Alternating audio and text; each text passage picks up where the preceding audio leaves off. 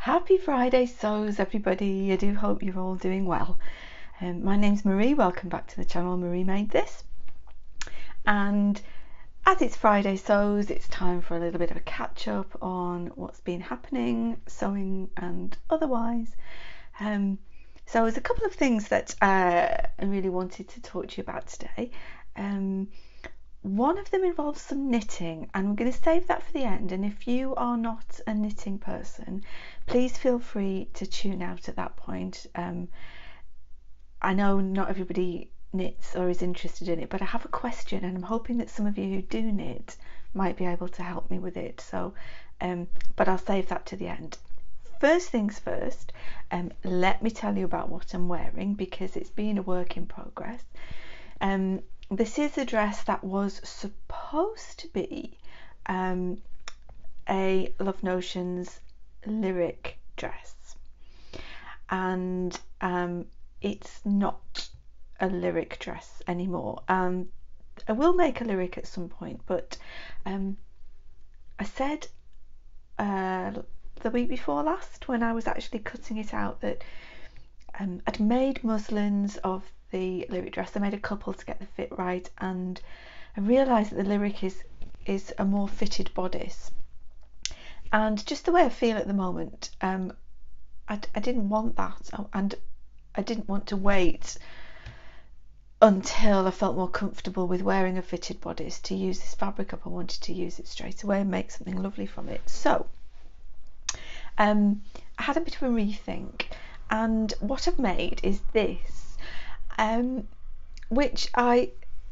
love, but I'm also a bit worried about at the same time. The reason I'm worried is because of the fabric, which is this kind of raised dot print on this viscose fabric, which is lovely and light, but I have a feeling that it's going to crease a lot. Just sitting down even, I think I'm getting crease marks across my lap. And I remember watching Michelle Sewing Bunny's video about her wedding not that long ago, and she said she had made her going away dress from a similar fabric. I don't think it's the same, because this wasn't it's not the same brand as hers, but she also said that she was worried about it creasing a lot. So I think I've discovered I'm going to have a similar problem, so we'll see how it goes anyway. So it is a viscose fabric. I've lined it just with a kind of a lawn fabric, because it is very sheer. I haven't lined the sleeves, but I've lined the bodice and the skirt. So I based it on the Sew Over It Florence dress. I've made a couple of them before, so I've taken generally the bodice and the skirt from that, because I know that I like the fit, although I did adjust the shoulders so that they fit actually on the shoulder a little bit better. So it's kind of a Florence, but I liked the V of the lyric, so I changed the standing collar of the Florence and just turned it into a V shape, and then I retained the buttons down the front from the Florence, but I just sewed down the placket because it's big enough to get overhead, and then I changed the elastic for a ribbon, because again I prefer that feel around my waist. I can adjust it depending to how I'm feeling.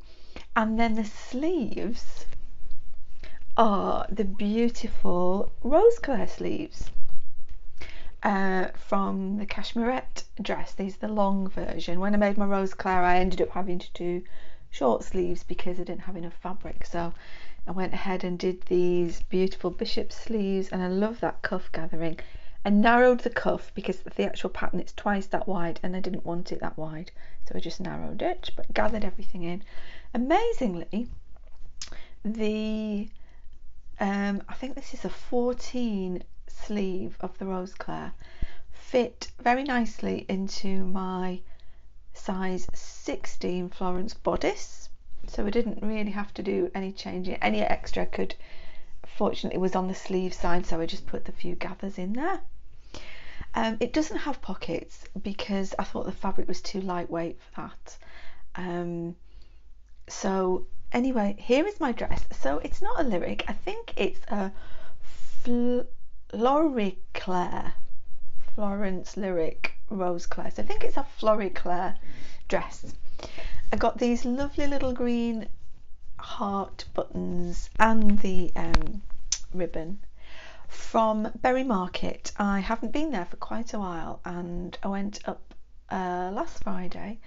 Had a few hours at there. I needed one or two other things as well for the house. So, and I saw those straight away. Got myself half a dozen of them.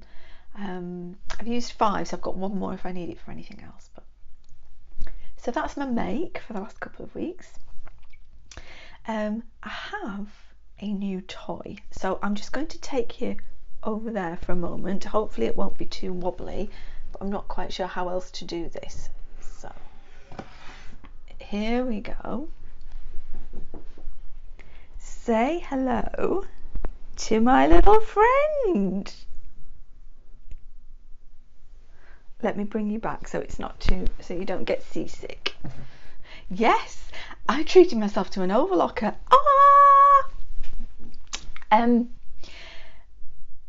I have been thinking about getting one. Should I not? I've not had an overlocker before, ever.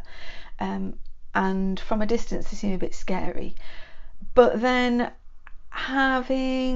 when I use fabric that has a tendency to fray, there are times when I think, oh, I really wish I had one. And I'm also quite envious of people who just run up a t-shirt really quickly because they say, oh, we did it all on my overlocker. But I wasn't sure. And anyway, this one was on an offer, and actually it's from Aldi. They will occasionally have online offers of things like that. Now, I've had in the past from them a food mixer, which is similar to a well-known brand that costs about £350, but didn't cost anywhere near that. And for what I use it for, it's absolutely brilliant. It makes my bread, does my pizza dough, it's fine. So having had electrical items from them in the past, I thought it would be worth giving it a try.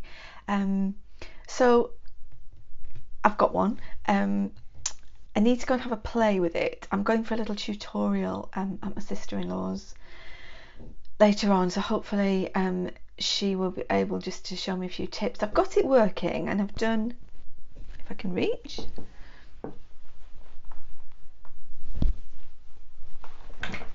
I've thrown away the bits I was working at, but I have actually managed to just get it working. So you can see there, it's just, that's the woven one. What I want to do is make a t-shirt. I've got some fabric and I just want to run up a t-shirt using it to see how far I go. So it's a bit exciting and it's a bit scary. So let's see how that goes, and hopefully it's a little bit of an investment well spent. So that's that exciting news. And then beyond that, what did I do? I went to the cinema for the second time in ages, and I used to go to the cinema a couple of times a week. But I did go once. It was fairly quiet. Most people were masked up still. I think we just need to wait and see how things are going to be.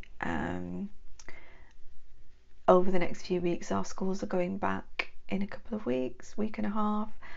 So that might change things because schools are going to be different places. They don't need to use the masks. They don't need to keep the children in bubbles anymore. So we'll see what happens there.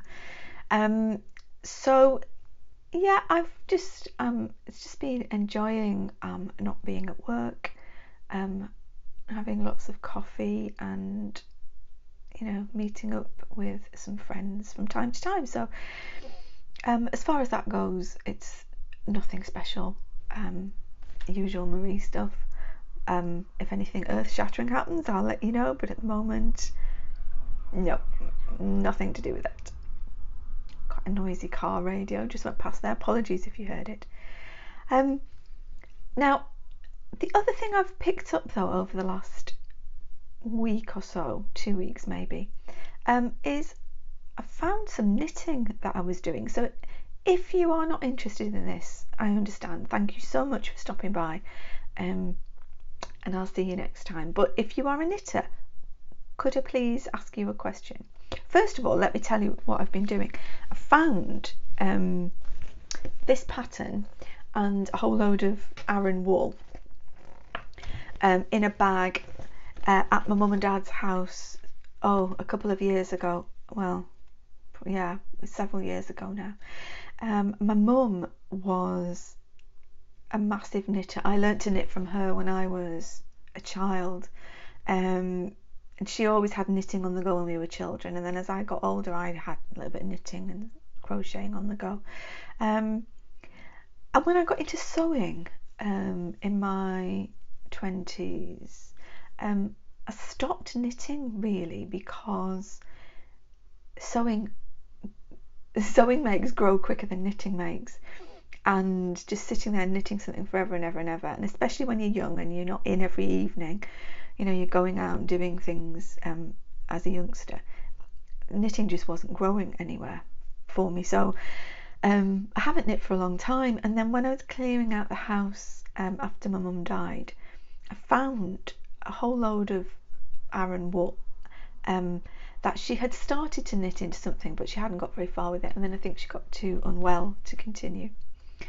So I took it and I bought this pattern. This isn't a pattern she had, this is one that I bought, and I just liked it because I do like a nice cardigan in the winter, but I don't like them. Sometimes I feel a bit too wrapped up in them, and I've discovered it's because the collars sometimes just irritate my neck. I don't even like wearing a scarf like that indoors. I'll wear one outdoors with a coat, but not indoors. So the back looks like this, and she's just wearing a scarf there, so it's just like a round back. I wonder if there's a line drawing. No, I don't think there is. Anyway, so I've picked that up. I've done the back and I've done one of the sides. Mine's an actual Aran coloured wool, so it looks like this. I do love this stitch here, and that appears inside the diamonds there. We've got the cables. I've made a couple of tiny errors, but I'm not unpicking a lot of it for that, especially as it's Aran, it's a bit fiddly. So that's what I'm going to do. Now, when I started making this several years ago, I chose a size. I chose a size that seemed to be right at the time. The last couple of years, because I've been sewing a lot, I have learned obviously more about how garments fit me, and that if I can't find a pattern with built-in cup sizing, I need to do a full bust adjustment. So I had done the back of this, and then when I came to do the front, realised that it wasn't going to fit across the front, and even though it kind of is open a little bit here, it does fasten at the front. So what I've done to get around that this time is I'm making a bigger size at the front, and then I'll just adjust the stitching across this yoke that goes all the way around. So we'll have a bigger size at the front and the back, and that's often how it goes because I don't need the extra in the back, and that's okay with this pattern because you can do that.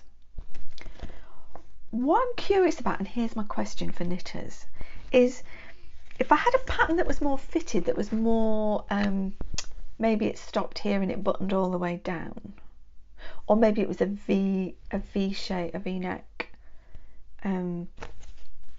How do you do a full bust adjustment when you're knitting? Is it something you can do, or do you just do a bigger size at the front? Because the shoulders need to be the original size, which is how come, if you measure your high bust and then you do a full bust adjustment, then the shoulders are right. So knitters, what do you do? What should I do? What kind of pattern am I looking for now? Do I want one? Can you get patterns that are different frontages, different cup sizes? I'm a complete mess because I've tried to search online for full bust adjustment when knitting, and I just keep coming up with things that show me how to do a full bust adjustment using knit fabric, so like for a t-shirt or something. Well, that's not what I'm looking for, so please let me know if there is a way around that, or any companies that do that, because I've got some more yarn in the cupboard there, and I would really like to have a go at something that would accommodate a larger bust without having to make just a big sloppy boyfriend style cardigan, which, yes, I can do that, that's not a problem, but that's not what I want. So thank you for that. I'm going to go now and have a little bit more of a play with my overlocker and cut out a t-shirt, so that when I've had my instruction from my sister-in-law, hopefully in the next couple of days, I will create a t-shirt. I don't quite know what I'm going to make yet, so I'm going to have a look around and see what I fancy, see what I need for the wardrobe. Yeah, that's me. So thank you so much for stopping by. I really appreciate it. Please check out the hashtag Friday Sews if you haven't done it before. There are so many lovely people sharing their stories and their makes and their ideas, that I can spend hours just follow, and people that I've never come across before, and they're lovely. They let you into their lives, and it's been absolutely brilliant. So please follow the Friday Sews hashtag. If you don't subscribe to my channel already, you might want to do that if you like the kinds of things that I'm showing here. Otherwise, I really hope you're having a great Friday. I hope you have an even better weekend, and I hope to see you all again soon. Take care.